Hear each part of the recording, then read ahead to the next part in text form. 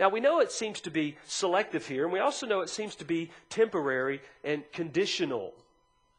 And why I would say that is because when David was confessing his sin in Psalm 51:11, what did he pray? Do not cast me away from your presence, and do not take what? Your Holy Spirit from me. So the Holy Spirit, in coming upon people for power, for service, for ministry, if you will, seemed to be selective. It seemed to be temporary, seemed to be conditional. That if there was sin in the presence of that individual, the Holy Spirit could leave, of course. We even know of Saul. It says in 1 Samuel 16:14 that the Spirit of the Lord departed from Saul. Now, when you get to the New Testament, you don't find this kind of language. You find it not being selective. And let me have you just to go into the book of Acts, and let's go to chapter 2. And let's hear what Luke tells us, beginning at verse 37. It says, now when they all heard this, and that is the preaching of what Peter had told them on that day of murdering the Messiah, the Lord Jesus, it says they were pierced to the heart. And they said to Peter and to the rest of the apostles, brethren, what shall we do? And Peter said to them, repent, and each of you be baptized in the name of Jesus Christ for the forgiveness of your sins, and you will receive the gift of the Holy Spirit.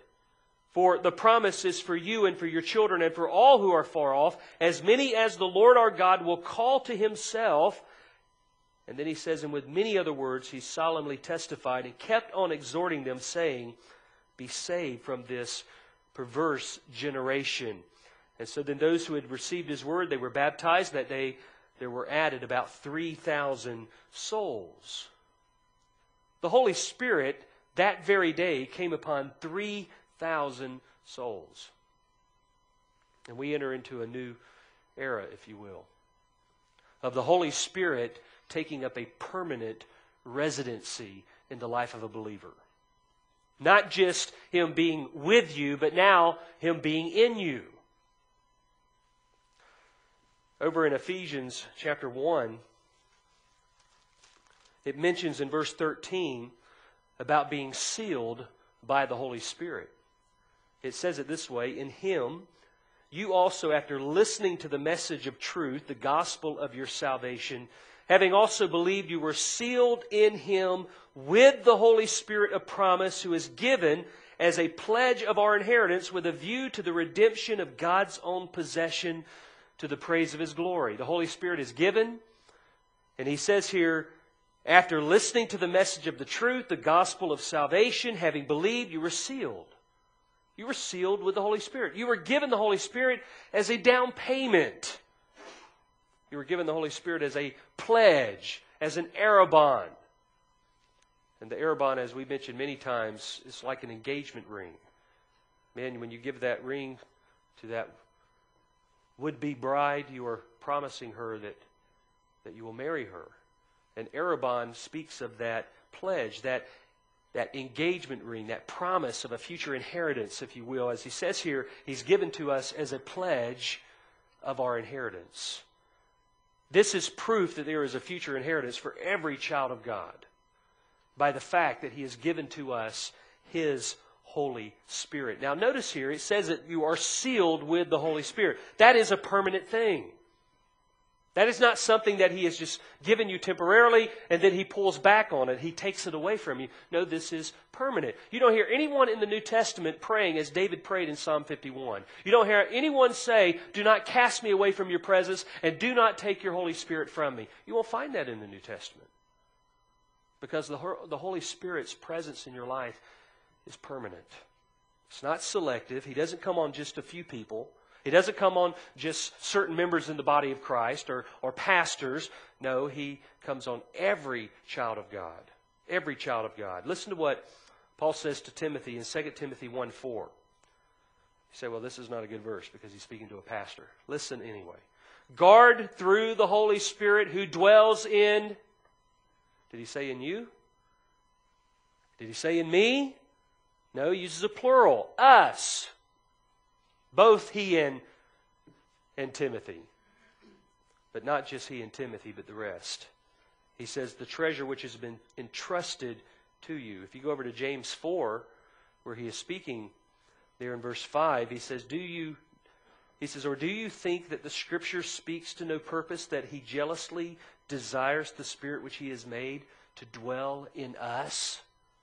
And there you can pick up the rest. God has designed from the very beginning that the Holy Spirit would come upon his people, come upon his children. He would be with them forever. Would not be selective. And the passage over in Romans 8 rather, verses 9 through 11 speaks it loud and clear. Listen to what it says. He says, however, you are not in the flesh, but in the Spirit, if indeed the Spirit of God dwells in you. Now, what is that verse telling us? Well, if you don't have the Spirit of God, then you're not a believer, right? But if anyone does not have the Spirit of Christ, he does not belong to him. If Christ is in you, though the body is dead because of sin, yet the Spirit is alive because of righteousness.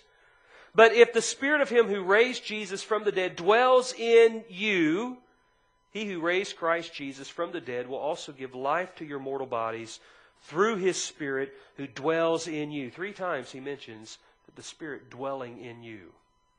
And there he is writing to the church at Rome, believers.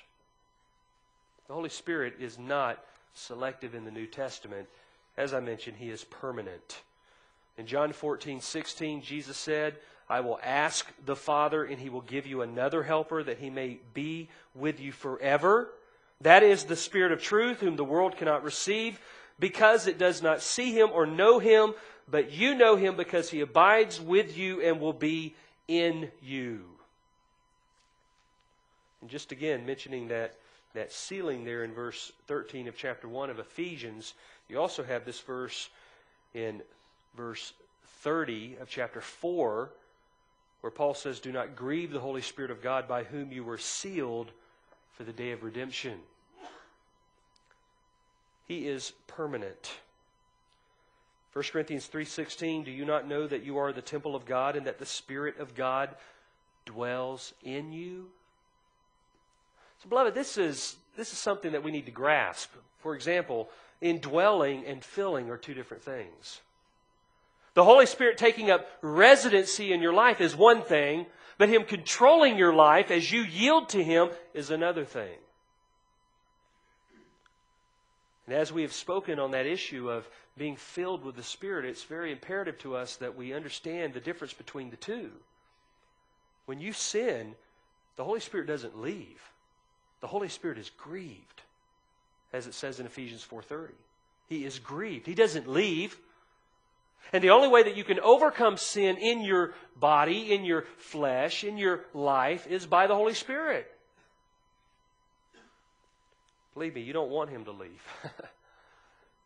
But Jesus says he's with you forever, permanently. Permanent indwelling.